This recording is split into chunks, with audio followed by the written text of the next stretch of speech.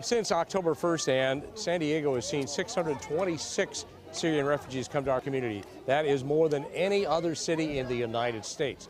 There are about 100 of them clustered here at a motel in El Cajon today, celebrating their very first Thanksgiving and a little bit of Christmas.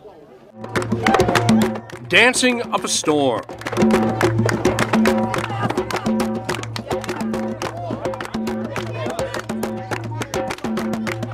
Syrian refugees being treated to their first American holiday after their escape from civil war half a world away. Syrian people are the most peaceful people in the world.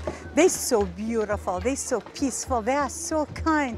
Look at them, they are just thankful for being in America. We don't need a translation of the smiles. She said, we are so thankful for today. We love you, American people, for supporting us and enabling us to come safe to United States. And we are all sisters and brothers. Families who came directly to America from a civil war zone.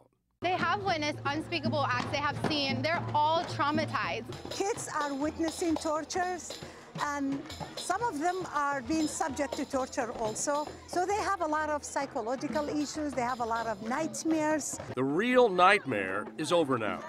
They are very happy, and I am so happy and grateful that I got to give back this Thanksgiving instead of getting. So it's heartwarming for me, especially since I came here as a refugee.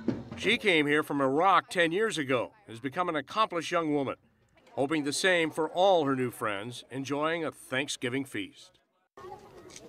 And you can see that they are handing out gifts now, toys, kitchen appliances, toothbrushes, all sorts of things, trying to do everything they can to try to make the transition to America a little bit easier for all of them.